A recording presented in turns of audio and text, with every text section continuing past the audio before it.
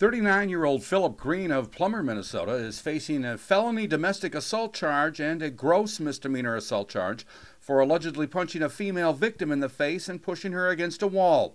Green also has a prior domestic assault conviction in North Dakota.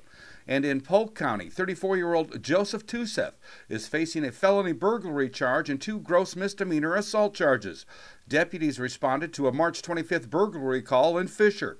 While they were there, a female victim identified Tuseth, who was spotted walking down the street, as a person who had entered her residence. Then Tuseth allegedly fought deputies while being arrested and received the assault charges. I'm Neil Carlson reporting for iNews.TV.